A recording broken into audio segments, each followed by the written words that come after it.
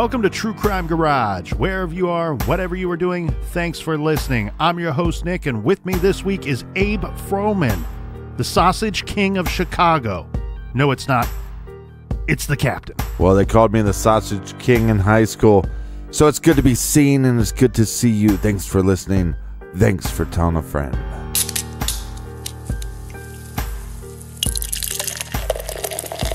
This week we are drinking Awestruck Dry Apple Oak Cider from Awestruck Ciders. Experience the beauty and complexity of fermentation with this sessionable cider. It's smooth, baby. Garage grade 3 3/4 bottle caps out of 5.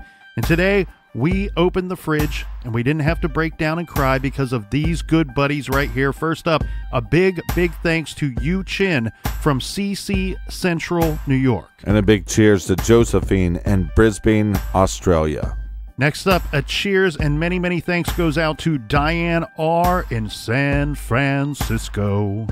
And a big nice jib to Lisa Liu in Camarillo, California. And Captain, here's a long-distance cheers and a big high-fiver to Rune in Kristiansand, Norway, and a cheers to Mary in Nova Scotia, Canada.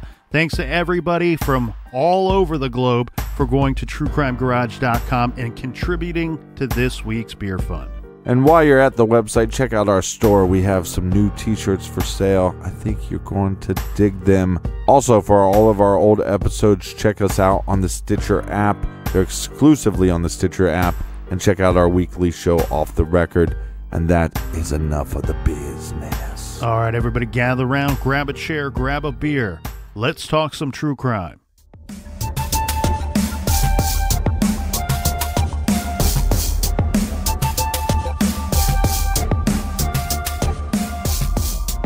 On the morning of June 30th, 2011, police located the body of Lauren Giddings. They located her torso.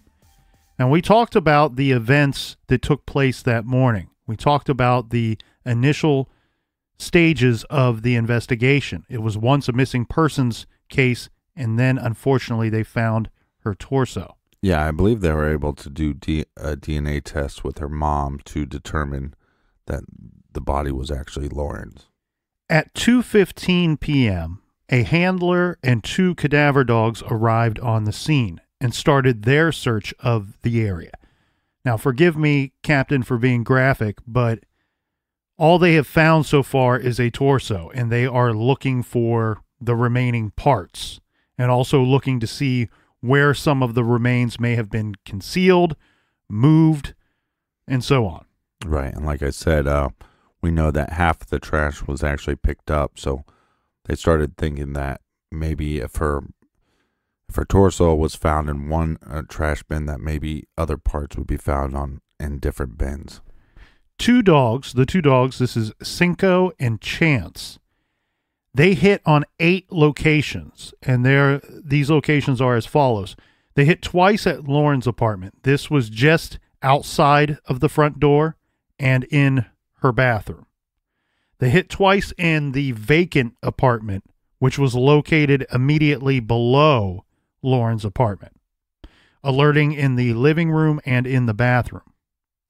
The dogs alerted at Stephen McDaniel's front door and in his bedroom.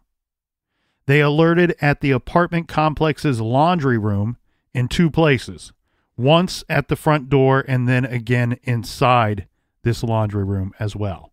So they walked these dogs all over the property for the apartment complex. They only hit in 8 locations. And of importance, obviously they hit in her apartment, but they hit in Stephen's apartment. They hit in the apartment below her, which was vacant. Nobody was living in there. Mm-hmm. And then they hit in the apartment complex laundry room. Now, police, because of this, they want to seriously interview Stephen McDaniel. He is now coming into the spotlight, let's say, and emerging as a interesting suspect at this time. If anybody wants to, you can go to YouTube, and there is a, what is it, Captain, about a 2-hour long video Yeah. Where it's very grainy and the audio quality is very poor. Yeah, we thought about playing some of it here, but the audio is not great.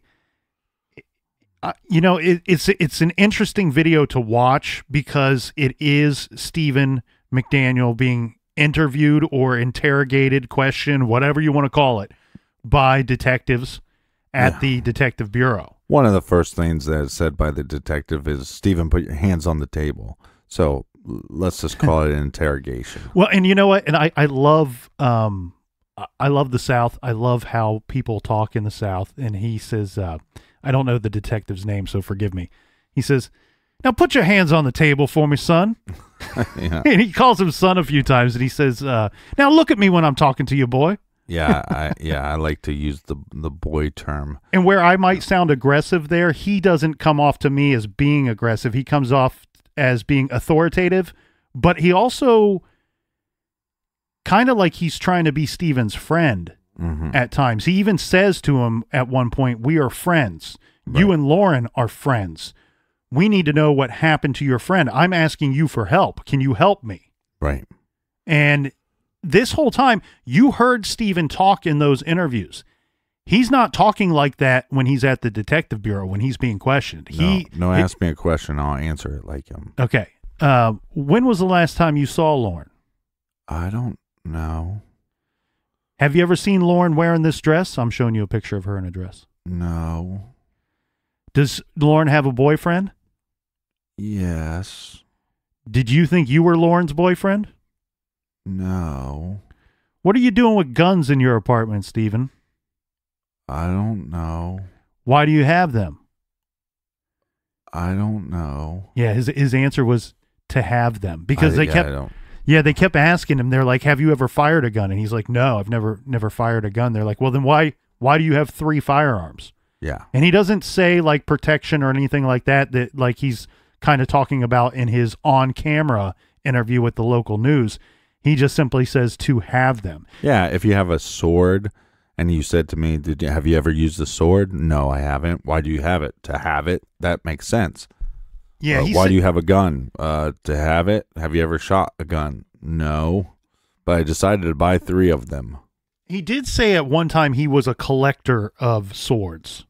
Yeah. So for the samurai sword, which it's like a cheap knockoff. It's not one of these $500, $600, $700 jobs. But right. But that's why I don't find it that odd. Because people collect swords. People collect swords. Yeah, and people collect guns as well, but that's not the answer he provides regarding the guns. Right, but most people that collect guns actually shoot those guns. Yeah, yes, they do. Use those guns. They usually shoot them. The important thing here in throughout the course of these, he's doing multiple interviews, multiple questioning periods with the police and detectives throughout the day and well into the night. The what we were just referencing, I believe, takes place at about 11 p.m.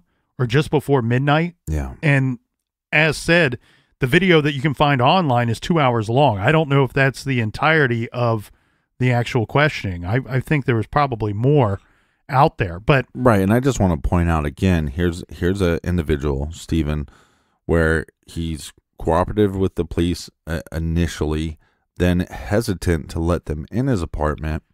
And then obviously, I'm guessing that they obviously, once they found the body, that they got the rights to search apartments. And that's when they brought in the cadaver dogs. But now you're down at the station and you're a law student and they're asking you these questions where you should assume you're a suspect and he's not asking for a lawyer. Yeah. To be clear regarding the cadaver dogs, I don't think that that's technically the handler's term for these dogs, but that's what the state documents would refer to these dogs as cadaver dogs. Okay. And in the documents, they say, for a lack of a better term, that's what they were going to call them to just keep it simple. And that's what I refer to them as here. With the cadaver dogs and regarding these earlier searches, these are all permission was granted by the residents in each situation.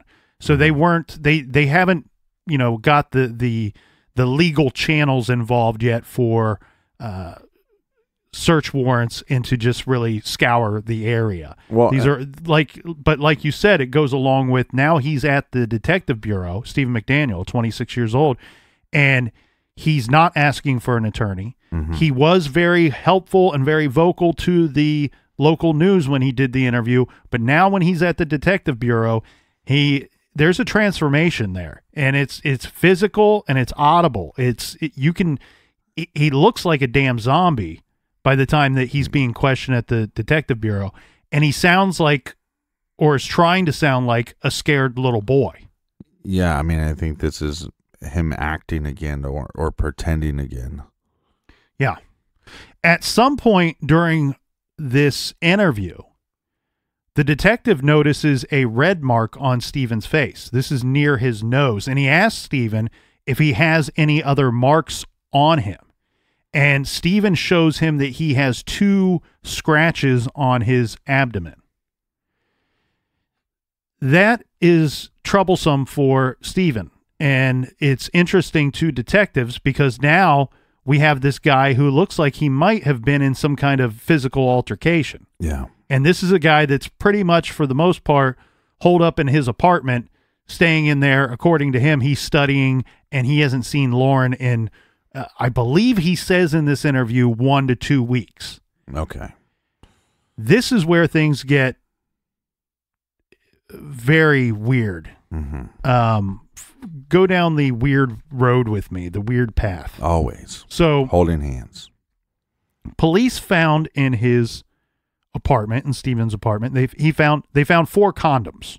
Mm. Now, that doesn't seem like that big of a deal. However, he has told the detectives through the course of his interviews that he is a virgin and that he is happy to be a virgin. He's saving himself for marriage. Yeah, but you again, you could explain that away. You're on campus, they're passing them out for safe sex, and you grab a couple, and no big deal.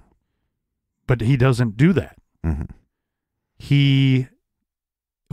So they push him. They push him and push him and push him, and they want to know if you are saving yourself, if you have no intention to have sexual intercourse, why do you need condoms? Why do you have them in your possession? Eventually, he explains that the condoms he stole from people. So 2 of the condoms he stole from his sister, and I don't know when that went down, but the other 2, we have a better idea because he tells the police that he stole condoms from 2 of the apartments in his apartment complex. Mm-hmm. So Stephen admits to the officer that he entered 2 different apartments. One apartment he entered on December 26th of 2008, and the other one on January 31st, 2009. And each time he stole a condom from each of the apartments. Now, is he saying he broke into them or he just entered them? I'm a little unclear on that. But either the way, wording in the report says that he entered. Mm-hmm. Now they're going to consider this as a breaking and entering. They find a master key in his apartment.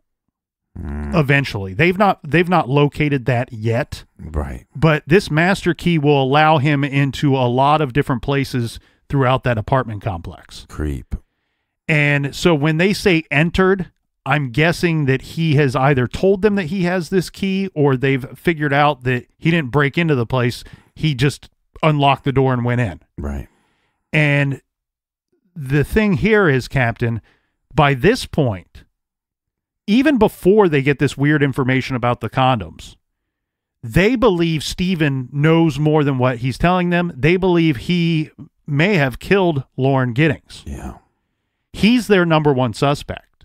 Once he explains to them that he took condoms from other apartments, they go, okay, cool. Thank you for telling us that. We are going to arrest you for burglary.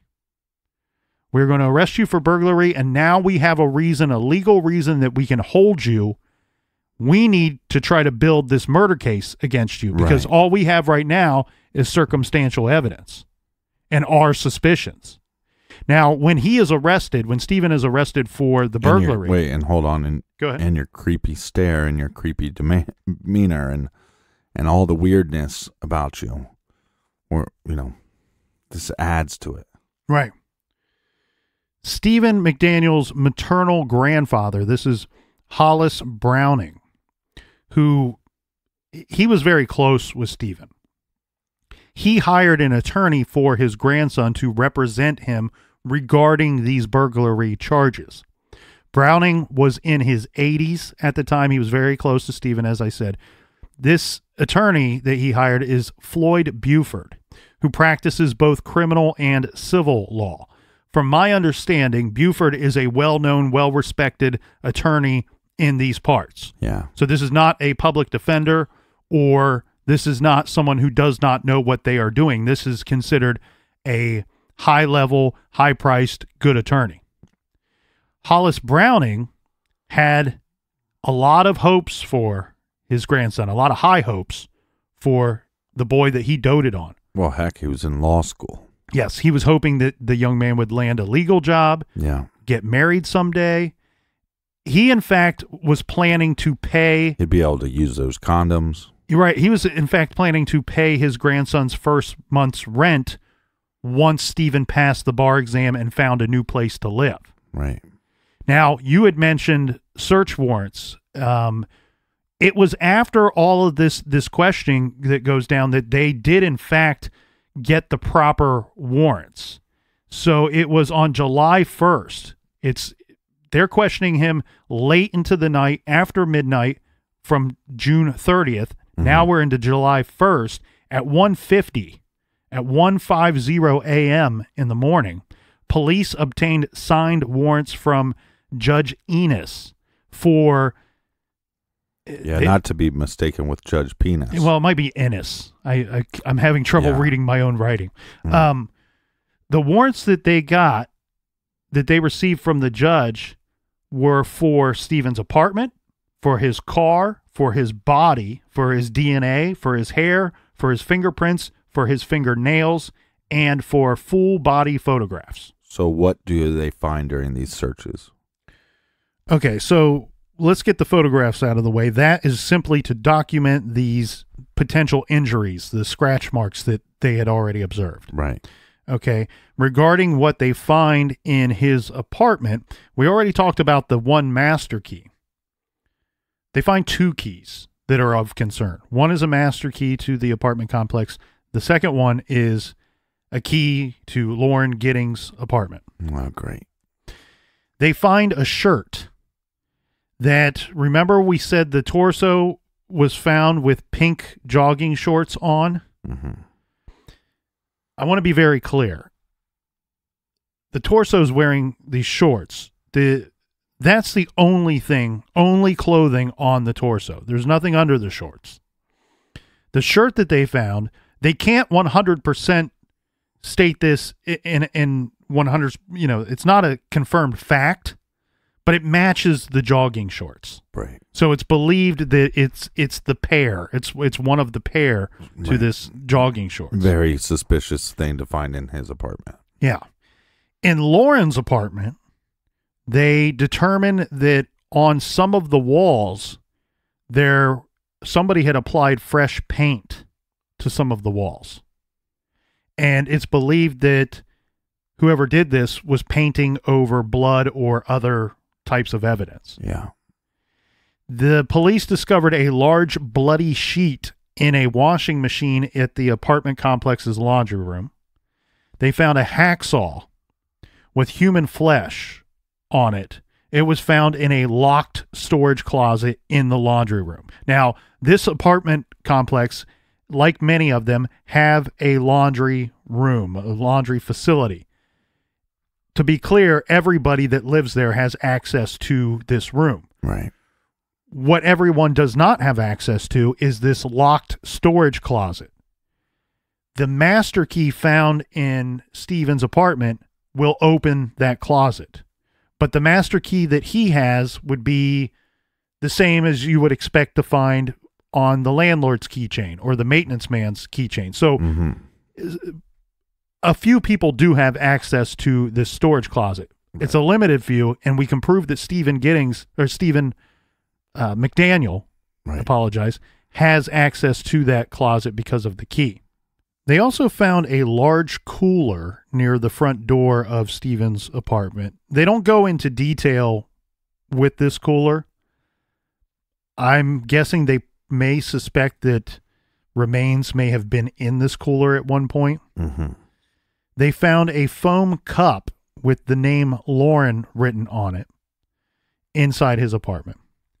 Now, Stephen owned a Geo Prism. That's like a small vehicle, small car. The police found what they believed to be bloodstains on the front and rear seats of this car. Now, on the torso itself, when the torso was located inside the trash bag, inside that trash can, on the apartment complex's property, they found some hairs on the torso. Some of them would have been consistent with Lauren Giddings' hair. Mm-hmm. She had long blonde hair. Some of these hairs were consistent with Stephen McDaniel's hair. He has, as we described, like brown, kind of a white boy afro thing going on. Mm-hmm. He's got longer hair. They also found hairs similar to this inside his apartment as well. We've never received confirmation that I could find that those were, in fact, his hairs. Right, but they do get confirmation that they find hairs, Lauren's hairs, on the hacksaw. Well, they determined through DNA testing that her DNA was on that hacksaw. Right. But where did they find her hairs? Her hair was found, believed to be in the trash bag with the torso. Okay. Again, there's never been confirmation on where those hairs, who they came from, but that's what it states in their reports, that they believe them to, some of them to be Lauren's and some of them to be Stephen's. We just pointed out her DNA is found on that hacksaw that was found locked in a storage closet in the laundry room that Stephen had access to. That he has access to. And then even more damning, they find the packaging for this saw in his apartment. So it appears that he purchased this saw, took it out of the package, used it for something, and we know that her DNA ends up on it. He locks it up in this storage closet, and yet he forgot to throw away the packaging for the saw, which is later found in his apartment. So regarding all this information and everything that they're working on and working towards in the case that they're building against Stephen McDaniel, he's arrested, as we said, for those burglary charges, but it wouldn't be until 33 days later that prosecutors tacked on a murder charge. He was accused of murdering Lauren Giddings. Now, because of this murder charge, they're still building this case against him because they don't have a slam dunk case against Stephen McDaniel. Well, it's never a slam dunk. Right. But what further investigation would determine, they are pouring through his computer. Now, mind you, this man spent a lot of time on his computer, and he had a lot of flash drives. He had a lot of flicky drives. He had a lot of tech, let's say.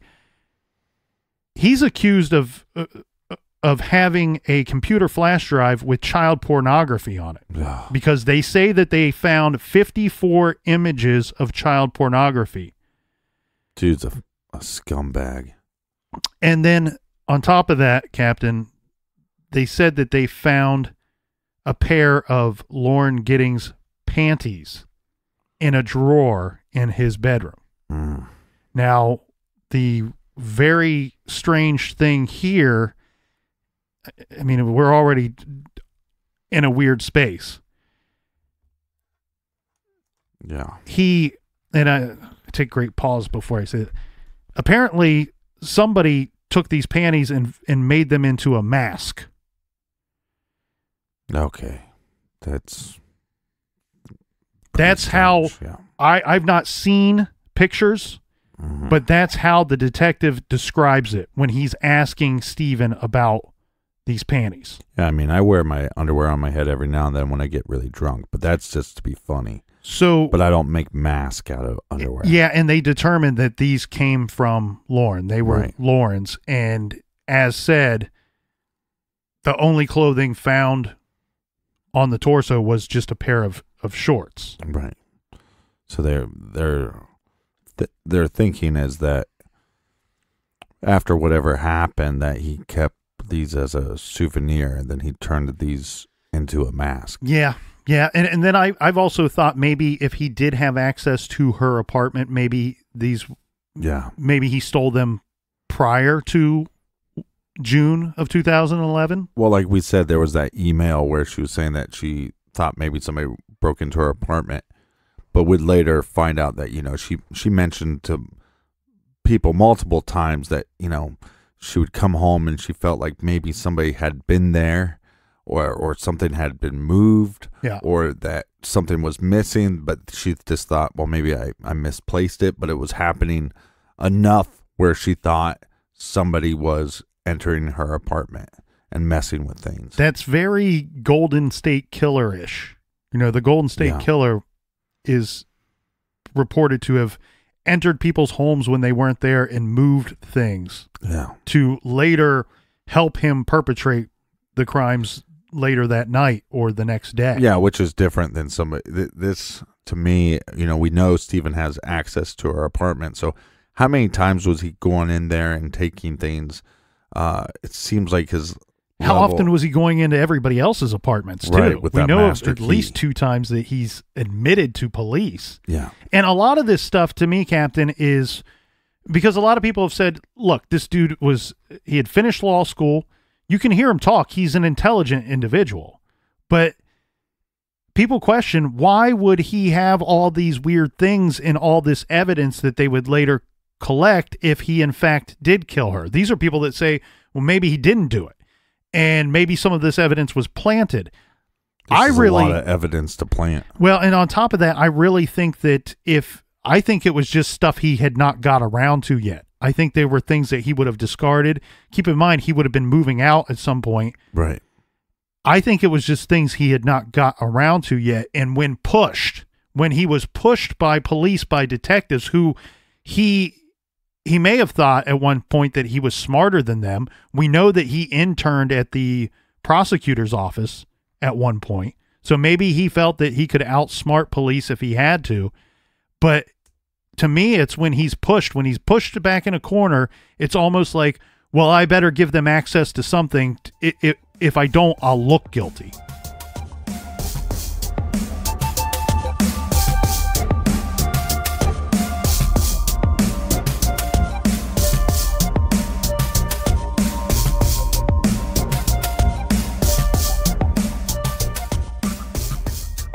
We'd all love to hire an interior designer for our homes, just like we'd all love a personal trainer, a masseuse, or a personal assistant. Modsy makes the first one possible, and the other 3 still require a lottery win. Sorry. Modsy.com is the revolutionary online interior home design service that starts at just $69. That's a fraction of a fraction of a fraction of the cost of hiring an interior designer, and so much easier.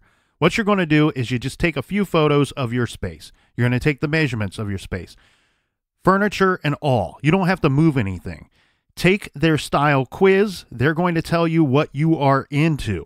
And then the Modsy designers create 2 custom design plans for you. And just as the captain said, we would all love to hire a very expensive interior designer for a space in our home that we just don't know what to do with it. And that's exactly what I did.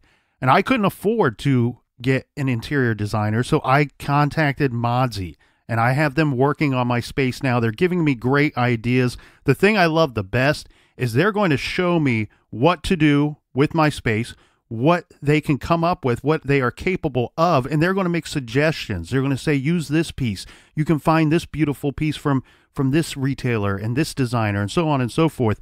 And you can even get discounts on that furniture from Modsy. This month only, when our listeners go to modsy.com to start a design project and use promo code TCG, you'll get 20% off. That's 20% off for our listeners at modsy.com, code TCG. That's MODSY.com. Use our promo code TCG. HelloFresh makes cooking delicious meals at home a reality, regardless your comfort in the kitchen. From step-by-step recipes to pre-measured ingredients, HelloFresh gives you everything you need to get a wow-worthy dinner on the table in just 30 minutes, so you can finally say goodbye to the endless grocery store trips and takeout food. HelloFresh offers something for everyone, from family recipes to calorie-smart and vegetarian and fun menu series like Hall of Fame and craft burgers. Yum, yum, yum. And it's so flexible. Easily change your delivery days, food preferences, and skip a week whenever you need, or add extra meals to your weekly order, as well as some yummy add-ons like garlic bread and cookie dough. The captain and I have been subscribers of HelloFresh for years now, and actually I will be making some HelloFresh good food tonight, making a little figgy balsamic pork with roasted green beans and rosemary potatoes. Yeah, and if you haven't tried the craft burgers yet, you need to. They are amazing. For $80 off your first month of HelloFresh, go to HelloFresh.com/Garage80 and enter promo code Garage80. That's like receiving 8 meals for free when you go to HelloFresh.com/Garage80 and enter our promo code Garage80. That's HelloFresh.com/Garage80. ModCloth designs vintage-inspired pieces made relevant for the right now. Inspired by all things 70s, fall's free spirits call for crushed velvet, moody floral prints, and all the throwback-inspired silhouettes that were trendy then and classic now. You can also practice your best resting witch face from now until October 31st with their spooky chic Halloween looks. ModCloth's coats have the warm and fuzzy feelings handled, but they're also not afraid to make a statement, because staying warm and looking cool don't always have to be mutually exclusive. ModCloth believes fashion should celebrate all women. That's why they include a size range from 00 to 28. Got a question about fit? Their team of mod stylists can hook you up with complimentary sizing and styling help. I visited their website. You're going to want to do so as well. It's modcloth.com.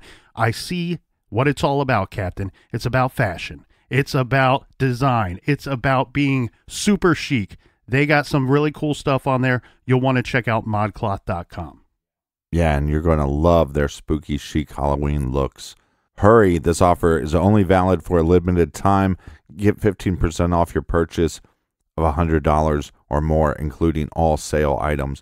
Go to modcloth.com and enter promo code Garage at checkout.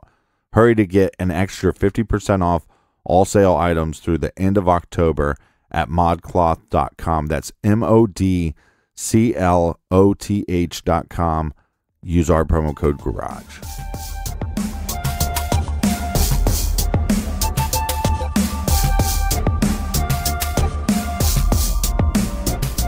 All right. Cheers, mates. Cheers to you, Captain. So Stephen McDaniel is going to claim he is innocent of this. He's now being charged with murder. Right. Can you imagine? We have his grandfather, who probably had the best of intentions by hiring an attorney for his grandson. He hired this attorney for his grandson when his grandson was charged with burglary. Mm-hmm. After hiring the attorney, you find out that, okay, he's now going to be charged with possession of child pornography and for murder. So this attorney is going to continue to represent Stephen. And as said, Stephen is going to claim that he is innocent of these charges. It takes quite some time for this thing to get to trial because, as said, the police are going to continue to build a case against him. The prosecutor is going to continue to build a case against him.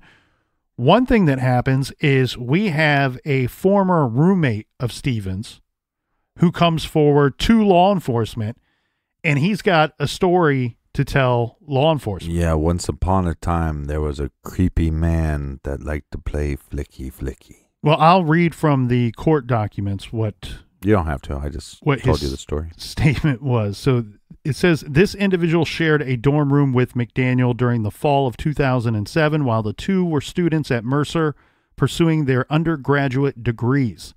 The roommate related the following information regarding conversations he had with McDaniel during that time. He is a self-proclaimed psychopath. He proclaimed often that he has no conscience and was incapable of feeling emotion. He talked almost nightly about how he would go about the perfect murder. He would wear shoes that were too small. He would do something to make him appear bald so that people wouldn't point him out because of his big hair. He detailed different scenarios all of the time. In fact, I was scared sometimes. That said, Stephen liked and trusted me, and I knew that. That's why I felt safe enough to stay where I was. I couldn't pick my own lock in my room. I tried several times just to see if I could do it. Stephen could do it in under 10 seconds. He demonstrated it to me once just to show how easily he could get to me if he wanted, and then he grinned. When I responded that I was twice his size, he told me he would use chloroform so that it would not matter how big I was. What Stephen relishes is power. He'll tell you, you don't have to ask him. Everything he does is the result of a power play. He is an odd duckling who looks weak, but has one of the sharpest minds I've ever seen. Stephen said if he killed someone, he'd do it in a way to establish dominance over them. He always said he wanted to feel the power of having someone's life in his hands. He said he wanted them to beg and then to take it. I'm not sure what he did here, but he once said if he did kill someone, he'd dismember them, soak them somehow, then scatter the parts through the woods so that no one would ever find them. He was convinced he was smarter than everyone else and often bragged that if he did murder someone, that he'd never get caught. Yeah, and now we're seeing this play out in real life. The document goes on to say, when I heard the news about the murder in Macon and heard that Stephen was somehow involved, I watched the interviews he gave to the news media at the scene. While watching one particular interview, it struck me that Stephen's tone of voice, demeanor, and hand movements were not Stephen's normal mannerisms, but instead nearly mirrored dialogue which he gave during a theater performance when we were both undergraduates at Mercer University. I also recalled when seeing this, he informed me that he had no interest in the theater, but wanted to test himself to see if he was believable when telling a story. Yeah, what I told you is bad acting. Right. But now we're seeing that it's probably practiced. Right. That he has schooled himself and educated himself in a way to fool some people. To fool some people, but probably to eventually carry out his fantasy. His murderous fantasy that he has. Now, look, this is where it gets a little tricky though, because you have this individual and we have some evidence against him, right? Yeah. And it's piling up. But we all know some friends of ours that were maybe picked on in school, maybe bullied, that maybe are just a little strange. And instead of being nice and trying to get people to like them, they push back by being weirder. Well, if I'm just even more weird, then they're not disliking me. They're disliking this weird character that I'm presenting to them. So when you're looking at this case, this is at the point to me where you go, well, all signs are pointing to this guy's guilty. But as we're researching, I said, let me hold back a little bit, maybe some of this stuff was planted, but this is where it gets a little strange. And it's the icing on the cake, let's say.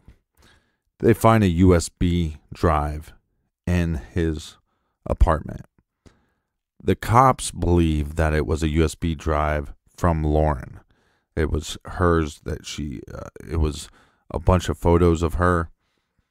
I actually don't believe it was Lauren's thumb drive. I think it was actually Stephen's. And when he was going into her apartment to mess around with things, that he went onto her computer and pulled off whatever pictures he could find. Mm-hmm. Some of these pictures were posted online, but most of these were just private pictures on her own computer.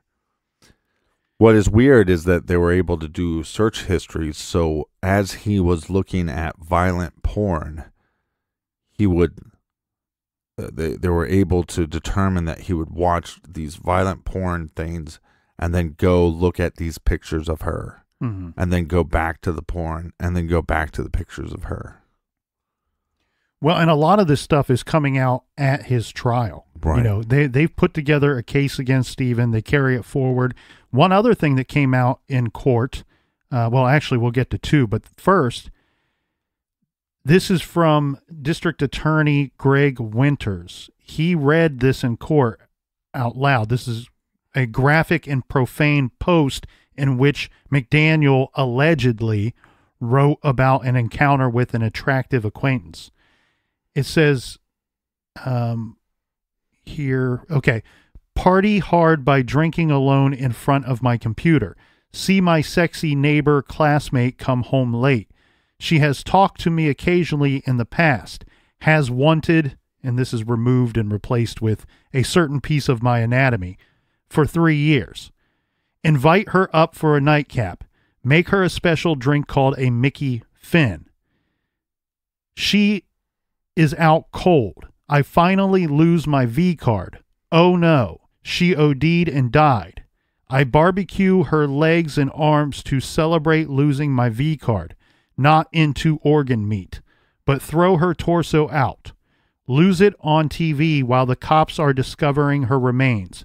You mad virgins. After the DA read this, by the time he was finished reading this, again, this is a online post Right. that is believed to have been from McDaniel. And the reason why they think that it was from McDaniel was he would often use a moniker, and I think it was something like the Sons of Liberty or Son of Liberty, something like that. And that moniker was used with this post. And also a lot of what it's describing is his situation. You know, lose it on TV while the cops are discovering her remains. Talks about having this sexy neighbor that lives next door to him. By the time that Greg Winters is done reading this, McDaniel's eyes are shut in court. Yeah. He doesn't, it's almost like he's trying to mentally get himself out of that room as this is being read.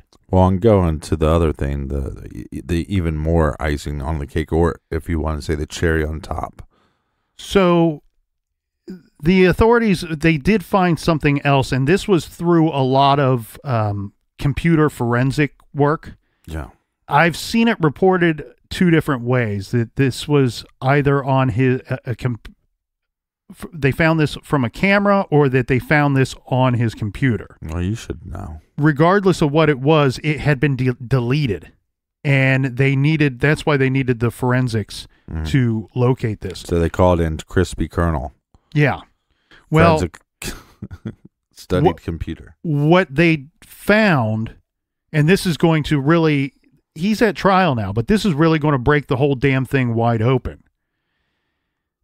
It's basically video clips, and I've watched some that have been released. Yeah. There's not really any audio for them, and even with the audio, you wouldn't understand what we're looking at.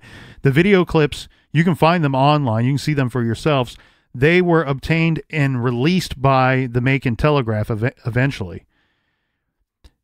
They say that these videos were taken by Stephen McDaniel the night he killed Lauren Giddings. The videos are of Lauren's apartment and were taken between the hours of 9:30 p.m. and 12:30 a.m. In court, they described this as Stephen using a camera attached to a 6-foot-long wooden stick standing beneath her second-floor apartment and videoing her. And they will go on to say, once they release this information and show this video in court, they're going to go on and say he spied on Lauren for months. Prosecutors said that Stephen McDaniel had become obsessed with Lauren, his next-door neighbor at Barrister's Hall Apartments across the street from Mercer University Law School, where they had been classmates, and that Stephen became devastated because they were both graduating and they would never see each other again. Now, court documents state a possible motive, as Lauren was beautiful and outgoing, Stephen was a loner, had no girlfriend, and because Lauren was nice to him, he became fixated on her, and at some point, he believed she should die, and he went to great lengths to try to cover it up. The showing of the video of Stephen spying on Lauren peeking through the blinds into her apartment was going to be Stephen's undoing. And because of this, he now wants a plea deal. Mm-hmm. He's going to confess to murdering his fellow classmate and next-door neighbor. A full confession was part of the deal. They were able to work out a deal. Unfortunately, her family was in court and had to hear the confession. Stephen's story was this. This is according to the Macon Telegraph. He said that at 4:30 a.m. on Sunday, he broke into, this is June 26, he broke into her apartment dressed all in black. He used the master key to get into the apartment. He stood there watching her sleep before he startled her awake. She saw him and said very calmly, "Get the fuck out." Stephen said he leaped across the bed onto her and grabbed her around the throat. They struggled and tumbled out of the bed to the floor. Her legs and lower body went under her bed, this preventing her from getting away or from kicking him. During the struggle, Lauren managed to rip the mask off of McDaniel's face. He said she recoiled in horror when she recognized him. She pleaded, "Stephen, please stop." McDaniel clenched his hands around her throat for 15 minutes until she stopped moving and then dragged her into the bathroom and placed her in the bathtub. According to his confession, he then returned to his apartment next door and spent the entire day on his computer. Then in the evening, he returned with a hacksaw and cut up her body.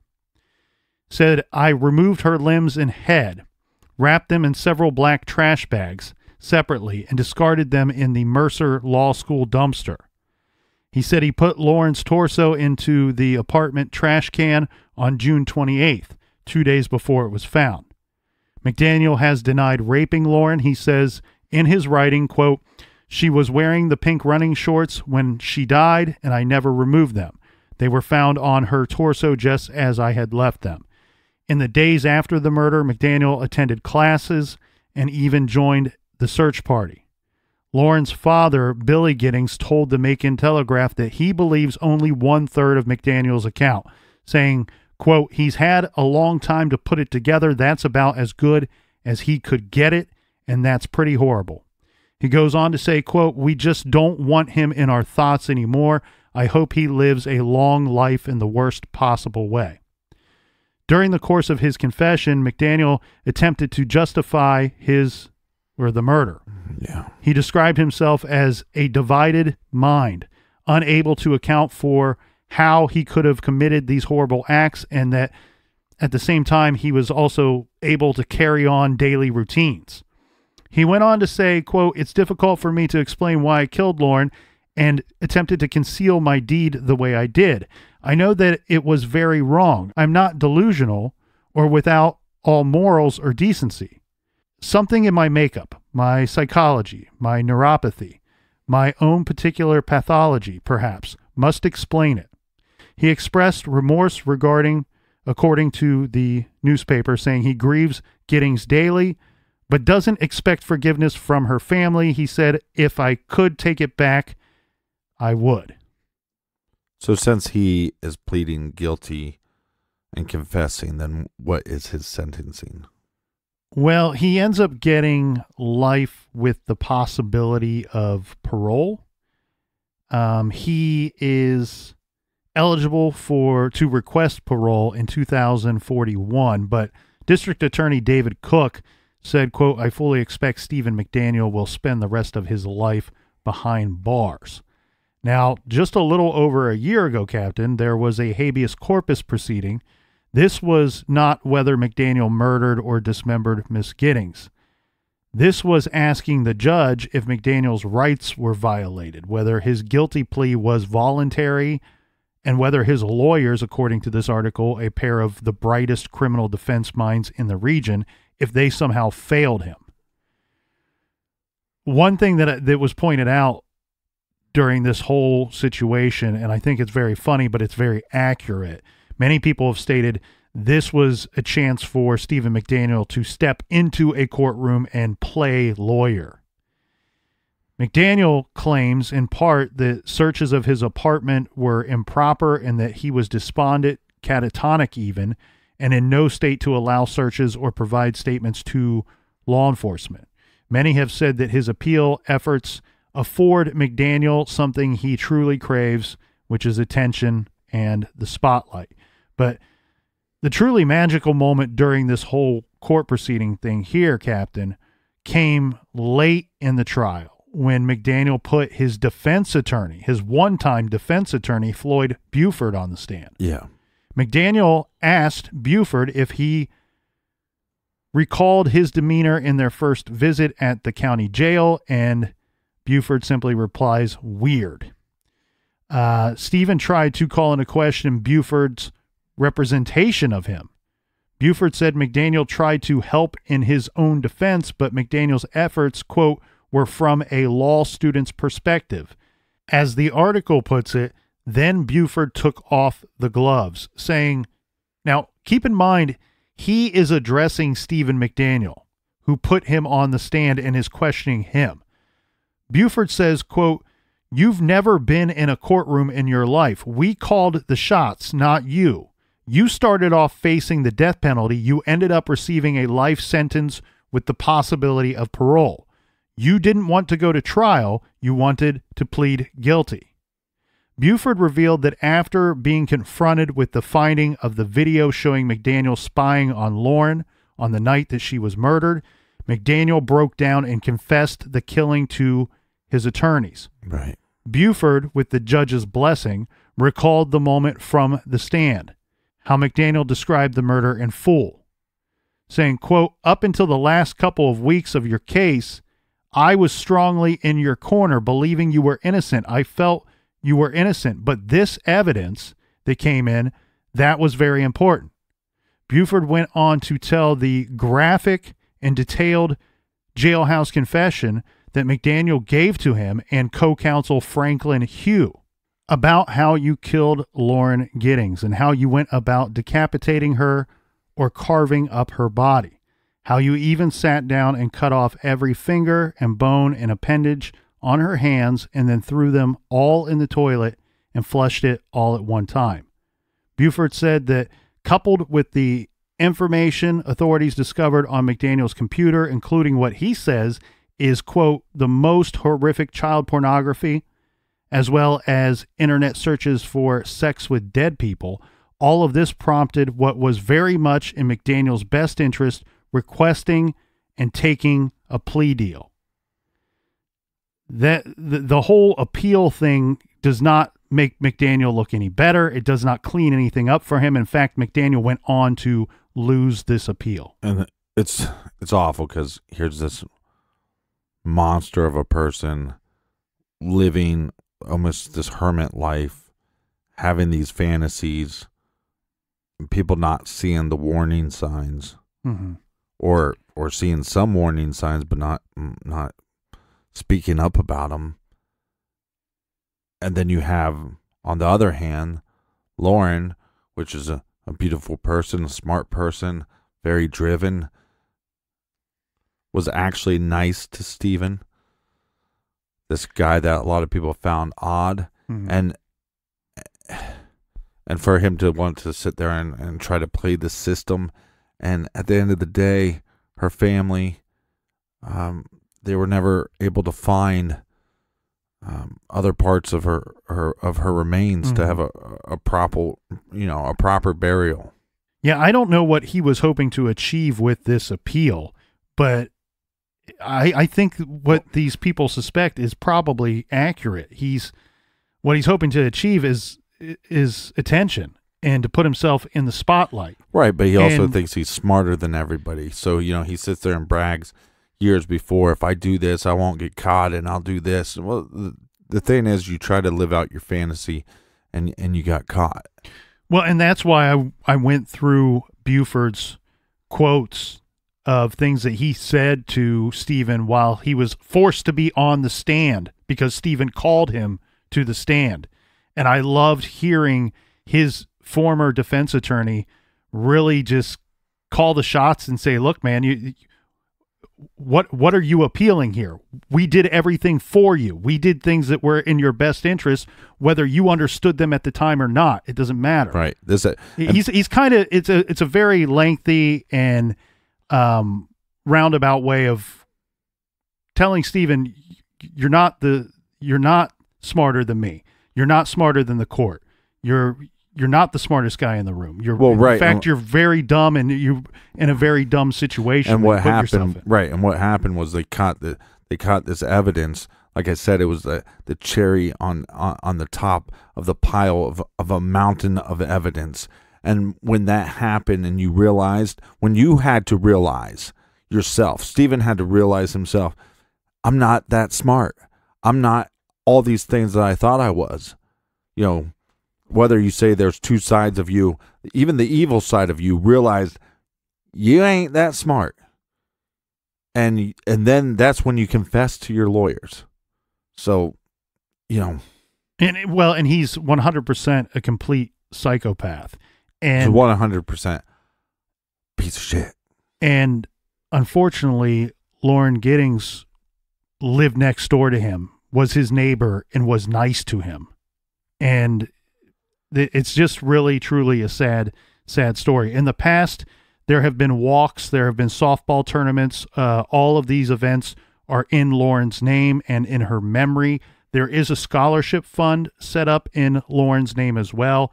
And the third annual Lauren Giddings 5K walk is Saturday, October 19th from 8:30 a.m. to 12:30 at Central City Park in Macon, Georgia.